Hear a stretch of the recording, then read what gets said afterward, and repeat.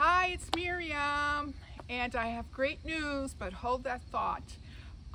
As many of you know from viewing my other videos on my journey with Eosinophilic Esophagitis, or EoE, a rare autoimmune disease of the esophagus, I've had quite a journey this past year, which started last September when I experienced a very severe food impaction episode. A piece of meat got caught in my esophagus. That landed me in the emergency room, which landed me in the OR, and it was resolved. It was taken care of with an endoscopy, and the biopsy results revealed that my eosinophil count was 100. And I was pretty upset. And it wasn't my first food impaction episode. I've had these since 1996. And they haven't been able to figure out a solution because there is really no cure for EoE right now still. Anyway, I was put on this 6-food elimination diet, which meant I could not eat wheat, dairy, eggs, fish, tree nuts, and soy. And I could eat everything else, which I did. And I also pureed those foods. My husband is a wonderful cook. He's the one filming. And he would puree my food to, really diminish any possibility of food impaction because I could still eat meat. Anyway, well, I had the endoscopy about 7 weeks later, and there were still 100. I had 100 eosinophil count, and I was upset about that. And the doctor said, how about this medication? And medications don't work for me. In fact, I was on Prilosec many, many years ago. That did nothing for my EoE. Instead, it depleted my body of B12, which is not good. So I said, listen, I think I know what caused the EoE count to be 100. I never really eat corn. And with this the 6-food elimination diet, I could eat as much corn as I want. That was like on the menu that they gave me. And I was convinced that it was the corn that had increased made my count 100 eosinophils. So I stopped eating corn, continue on the 6-food elimination diet, stopped eating corn. And 6 weeks later, my EoE count was still 100. I'm like, what is going on? So he finally suggested, listen, would you be willing to do the elemental diet? And I said, what is the elemental diet? And he said, it's a liquid diet. You'll be drinking this for breakfast, lunch, and dinner. It contains amino acids, carbohydrates, electrolytes, and other nutrients. It's a complete elemental nutrition. Vivanex is the brand that was prescribed. He says, it's gonna smell and it's gonna stink. And it has a 95% success rate, but a 20% compliant rate with patients, and for various reasons. Number one, it's a very expensive diet, sometimes not covered by insurance. It smells, it stinks, and people want to eat food and not just drink this liquid. So I said, you know what? I'll do it. I like a challenge. I was on this Vivanex diet for about 6 weeks. No, more than that. It was 8 weeks. And guess what? The next endoscopy revealed, or the biopsies revealed, 0 eosinophils. Wow, I was so thrilled. I'm like, of course, it's pure elemental. It's got no chemicals, preservatives, etc. in it. And then my doctor says, well, we're not done yet. We need to start reintroducing foods. We need to see which foods are causing this EoE. Now that my esophagus is completely healed and clean and pure and beautiful, I said, okay, so what do I need to eat? He said, we need to reintroduce you first with fruits and vegetables. Well, I was really excited because I love vegetables. And okay, I eat some fruit. In fact, I grow my own strawberries in our garden. But I said, I'll take it.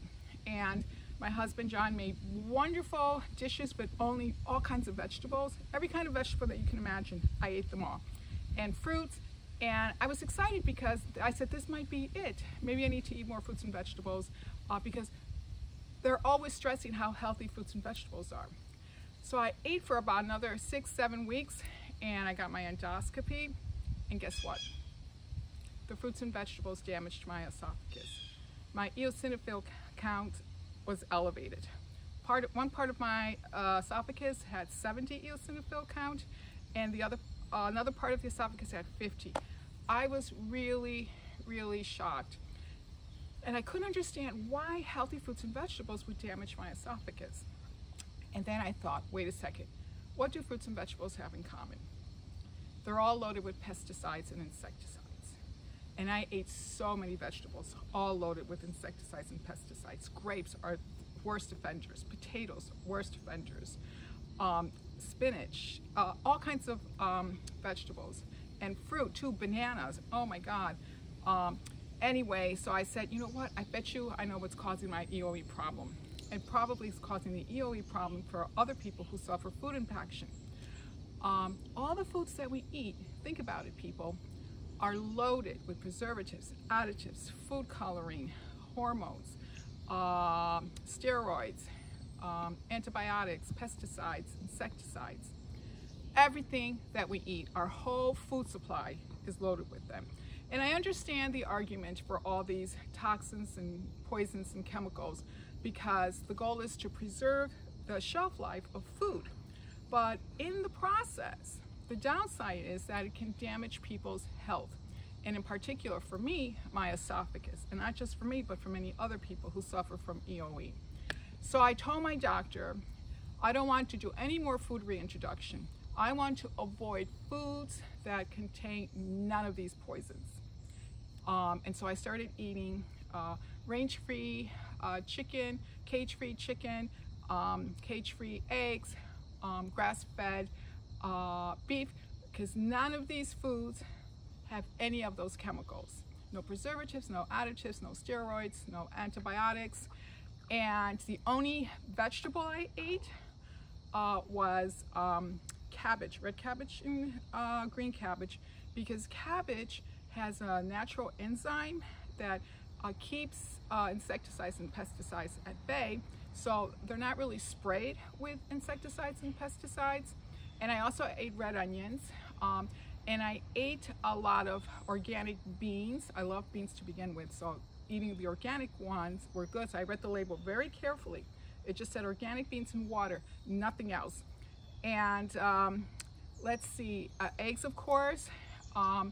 And for fruit, watermelon, because watermelon has a very thick rind. So it's very hard for pesticides and insecticides sprays to penetrate the rind and, you know, damage the delicious watermelon. And pineapple is the same. So I love pineapple and a lot of watermelon during this diet, which took place for 15 weeks. I was on this diet, which I call the Miriam diet. It is what it is. You gotta call it what it is. It's the Miriam diet. I created it for myself. I have not found any diets that eliminate preservatives, additives, food coloring, etc. And let's see, I ate dark chocolate, organic dark chocolate. I read the label. If it contained any kind of emulsifier or additive or preservative, I didn't purchase it. A lot of chocolates contain that. And I found this wonderful recipe for organic vanilla ice cream because it's very easy to make. It contains 4 ingredients. Organic heavy cream, dulce de leche or condensed milk that contains no additives, preservatives, etc. And vanilla extract, organic vanilla extract, and a little bit of sea salt. It takes 5 minutes to make. You freeze it for 6 hours plus, and you just enjoy it. And I did that for 15 weeks.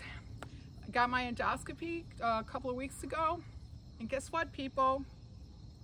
The report shows, my biopsy report results show, I have up to 0 eosinophils. I thought that was funny, up to 0 eosinophils. So I don't have EoE anymore.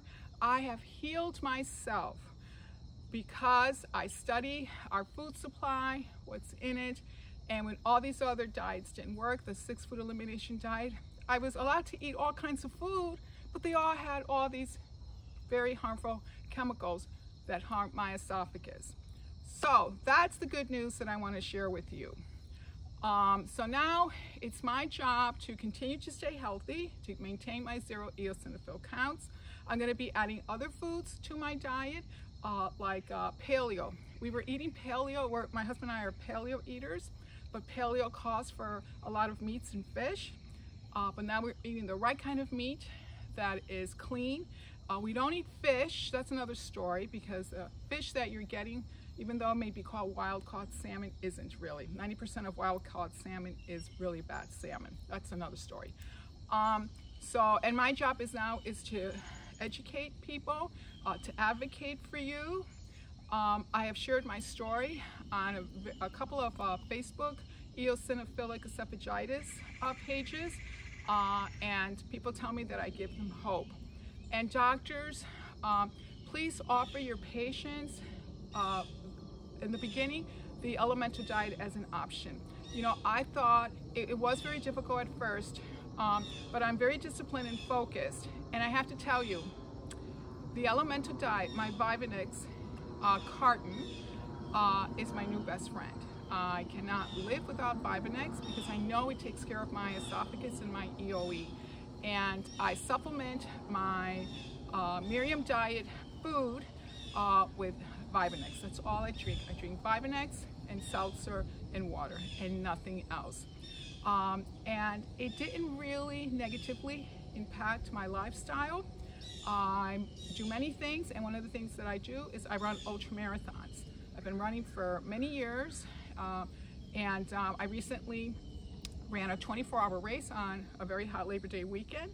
I placed a third female. I was very happy, and guess what my nutrition was at the race? I ate a ground beef, organic ground beef, grass-fed beef that my husband prepared with beans, organic beans, and pineapple, and watermelon, and potato chips that I don't ingest. I just lick for the salt and then spit out, and my Vivanix, and it kept me going.